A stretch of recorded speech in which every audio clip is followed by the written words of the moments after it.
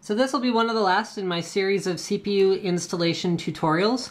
Now this is actually, what is this? This is an AM2 motherboard, okay? So you can see it's got the 4 bolt through, okay, which is standard for AM2. The older the older socket 754 and 939 only had 2 bolts, but they did have the same clip system that AMD uses with AM2, AM2 Plus, AM3, 754, and 939. So this is going to be the same CPU installation procedure, regardless of which one of those sockets you're using. So this particular one, yeah, there you can see it says socket AM2 right there. So it's 940 pins, as I recall. So CPU. Now, with the Intel installation videos I did, you could see that there was a protective cover over the socket on the motherboard. Not the case with AMD. These are not fragile. As long as you don't manage to like drop metal shards or something inside those holes, you're not going to run into any problems with physical contact with the socket. With AMD CPUs, at least the consumer ones at this point, the fragile part is actually on the CPU itself. So this is an AMD Sempron. They usually come in this kind of a clamshell with a fuzzy bit at the bottom, and the reason for that is that the CPU actually has all of the pins on it.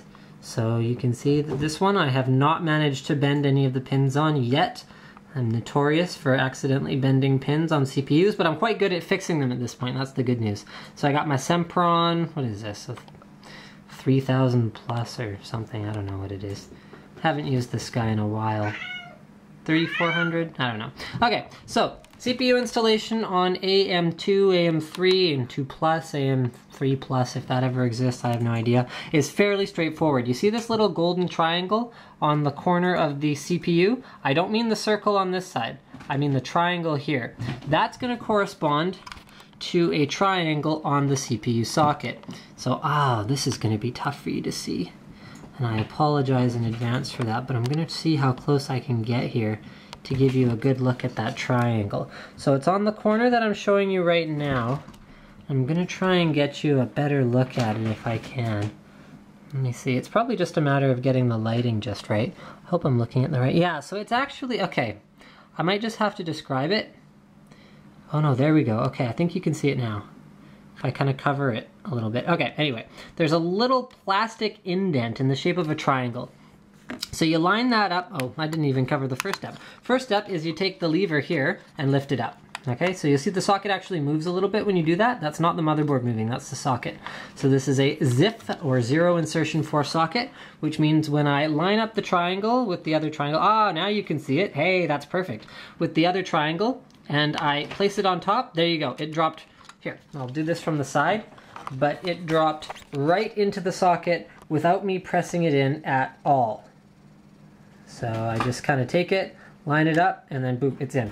That's all it takes. So there's no real force required. I mean, when you push down the lever, there's a tiny bit, but it's not at all like the Intel sockets.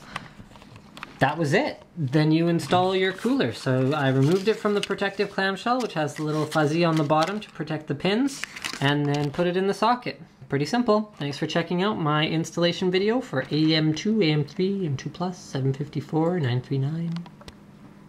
That's it. Oh, I'm trying to hit the end recording button, but it's not working. Let's try this one more time.